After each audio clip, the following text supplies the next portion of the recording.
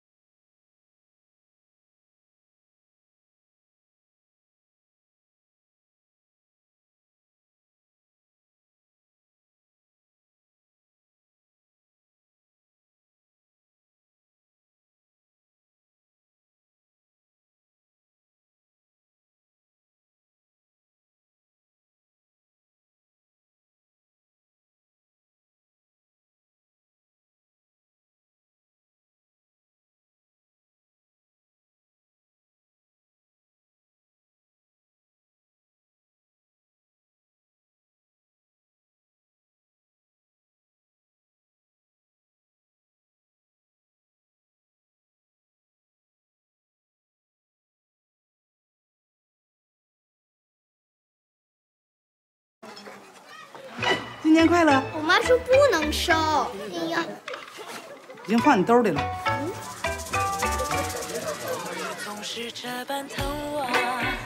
新年快乐！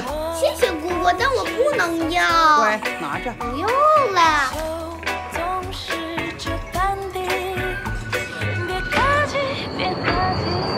新年快乐！来就拿着上学用。真的不用了。拿着，拿着，还跟姑姑客气呢。我哪有你客气啊？毕业了，拿去玩。不会。拿着。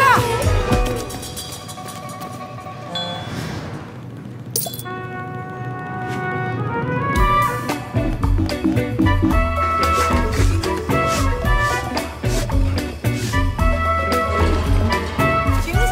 停下！先，没有先。别客气。红包。行，谢谢姑，那咱回家吧。害羞，开心。姑姑，新年快乐！不客气。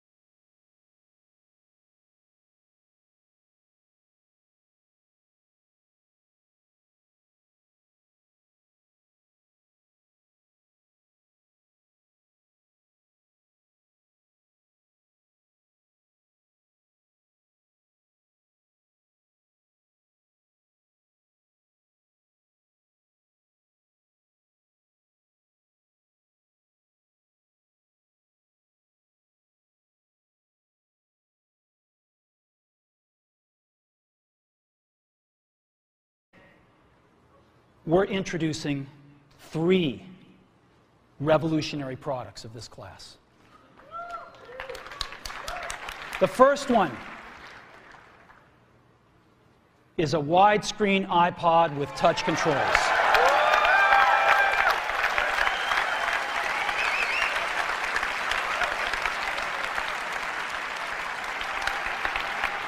The second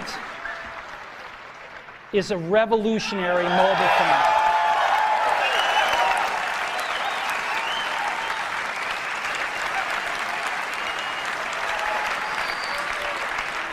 And the third is a breakthrough internet communications device.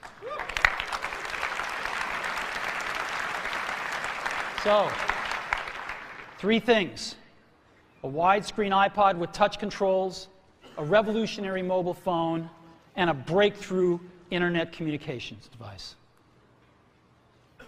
An iPod, a phone, and an internet communicator. An iPod, a phone. Are you getting it? These are not 3 separate devices. This is one device. And we are calling it iPhone. Today, Apple is going to reinvent the phone. And here it is.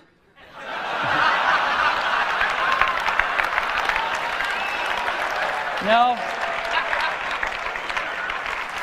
So, we're going to reinvent the phone. Now, we're going to start with a revolutionary user interface. It is the result of years of research and development. And, of course, it's an interplay of hardware and software. Now, why do we need a revolutionary user interface? I mean, here's 4 smartphones, right? Motorola Q, the BlackBerry, Palm Treo, Nokia E62, the usual suspects. And what's wrong with their user interfaces? Well, the problem with them is really sort of in the bottom 40 there. It's this stuff right here. They all have these keyboards that are there whether you need them or not to be there. So how are we going to take this to a mobile device? Well, what we're going to do is get rid of all these buttons and just make a giant screen. A giant screen. Now, how are we going to communicate this? We don't want to carry around a mouse, right? So what are we going to do? Oh, a stylus, right? We're going to use a stylus. No. No. Who wants a stylus? You have to get them and put them away and you lose them. Yuck. Nobody wants a stylus. So let's not use a stylus. We're going to use the best pointing device in the world. We're going to use a pointing device that we're all born with. We're born with 10 of them. We're going to use our fingers.